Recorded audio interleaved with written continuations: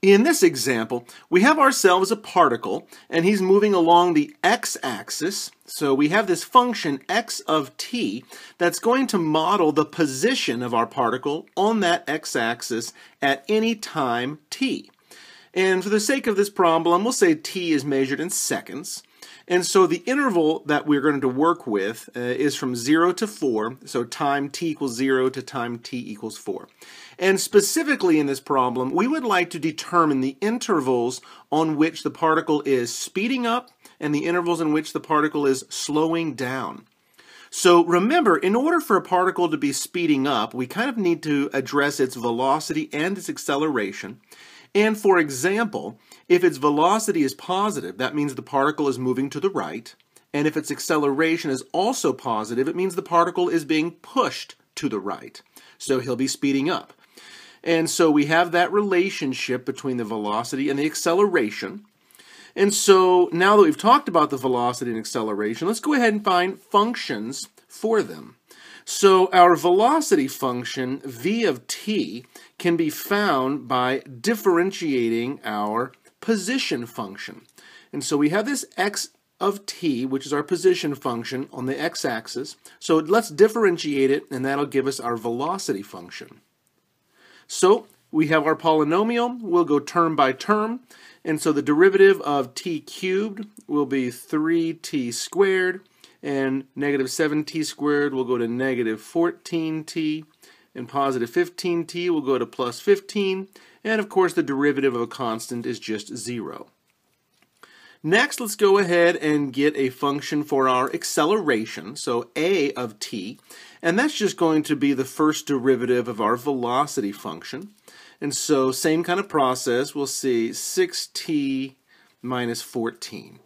Okay, so we have our position function. We know where the particle is at any given time. We have our velocity function. We know how fast and in what direction the particle is moving. And we have our acceleration function, which tells us kind of what's the force being applied. Is it being pushed to the right or to the left, or kind of what's going on there?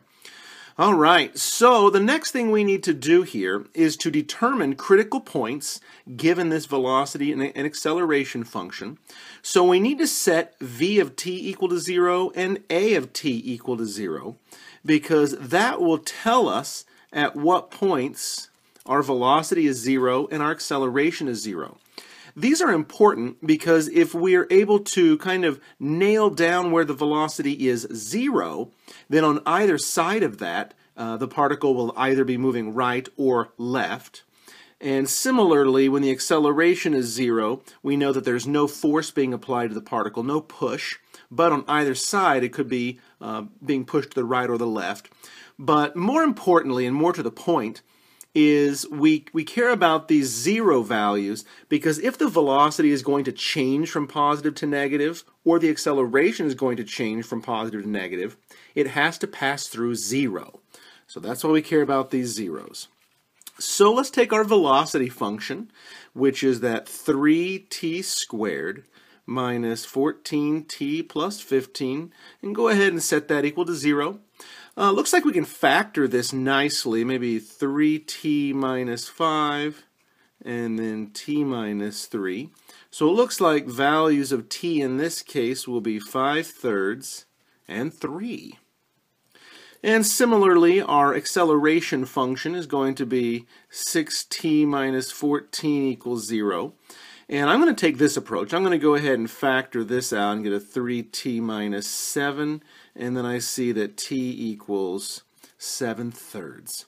So we have 3 critical values. We have our 5/3, our 3, and our 7/3. And we kind of need to keep these in mind because we're going to check around those values to kind of figure out what that particle is doing. So to get a nice visual representation of what's happening, we're going to go ahead and draw this number line. And we're going to start them at 0. And let's put this 4 down here, because again, that's our interval. We're going from 0 to 4, so we'll focus in on this interval. And for the sake of the velocity here, we'll use the color blue. And so let's mark these critical numbers on our number line. So we have 3 down here, and maybe we'll put 5/3 somewhere right here. Okay, and then let's use a purple for the acceleration, and we'll put our 7/3 maybe somewhere right here. Obviously, these are not to scale, but they're kind of spaced so we have some area to work. All right, so I'm going to extend these lines here on the edge. And I'm going to do so because I'm kind of breaking this number line up into a top half and a bottom half. In this top, I want to focus on the velocity, and on the bottom, I want to be able to focus on the acceleration. And so we saw that the two critical points that were given to us based on the velocity were the 5/3 and the 3. So I'm going to go ahead, 5/3 and 3, and I'm just going to break that velocity up. But I'm also going to do a little dash line down here because he still kind of matters as far as the acceleration is concerned, but obviously not as much as the velocity. And I'll do the same thing with our 7/3, which was our acceleration. And I'll kind of do a little dash line up here. So we have our number line, or our little continuum here, broken up into, it looks like 4 different regions. For the velocity, we have this first region, the second region, and then the third region. And our acceleration has this first region and the second region. So those regions we're talking about, I'm kind of ignoring those dashed lines for now. Okay, so the next step then, we know for the velocity that it has these critical points at 5/3 and 3, which means the velocity is 0 at those points. But how about in between those points? Let's get some test points here to work with. So maybe we'll use a 1 right there, and maybe we could use 2 somewhere over here, and maybe like a 3.5. So our velocity then, we'll check it at 1, at 2, and at 3.5, or we could say 7/2. And our acceleration, it looks like we could try it at 1 and try it at 3. So the acceleration at 1 and the acceleration at 3. And we care only about the sign. I don't care about the value itself. I just care if the value is positive or negative. Because that will tell us if the velocity is negative, that's moving left, or if the velocity is positive, it's moving right.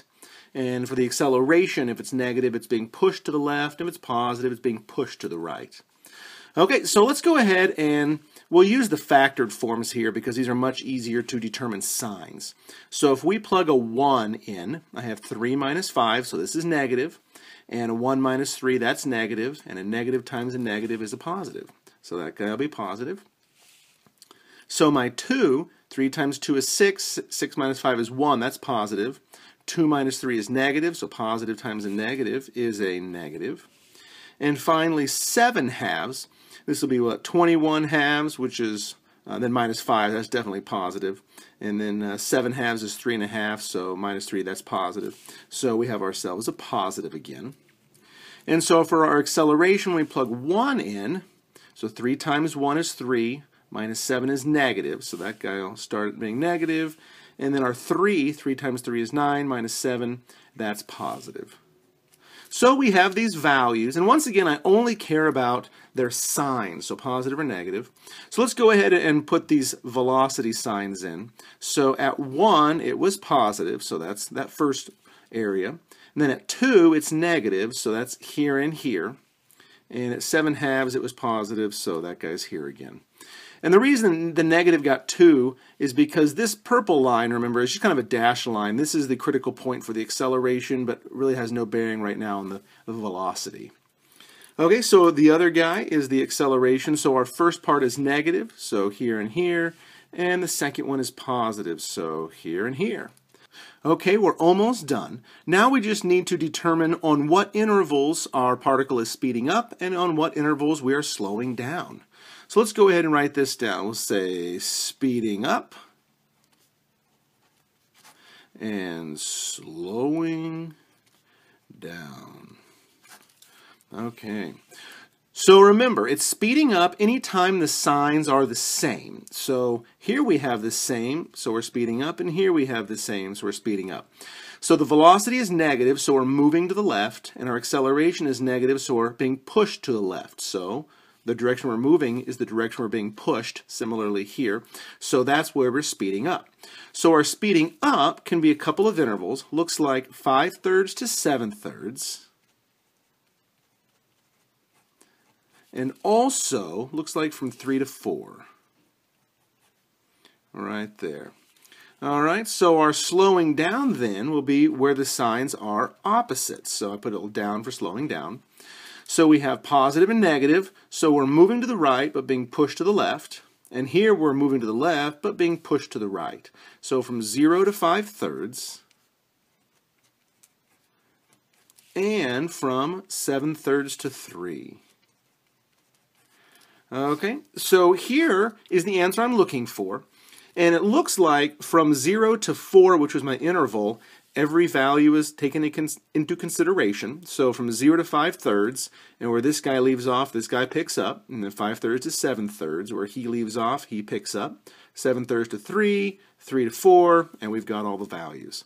So once again, a quick recap. We were given a position function for our particle that was moving along the x-axis, and we cared about that particle from time t equals 0 to time t equals 4. We went ahead and found velocity and acceleration functions for our particle. We set each of those equal to 0 to find some critical numbers. We went ahead and plotted those critical numbers on our number line with our endpoints 0 and 4. And then we used some test points to determine whether or not those functions, velocity and acceleration, were positive or negative in between those critical points. And finally, we went ahead and compared the signs of the velocity with the acceleration to determine when it was speeding up or slowing down.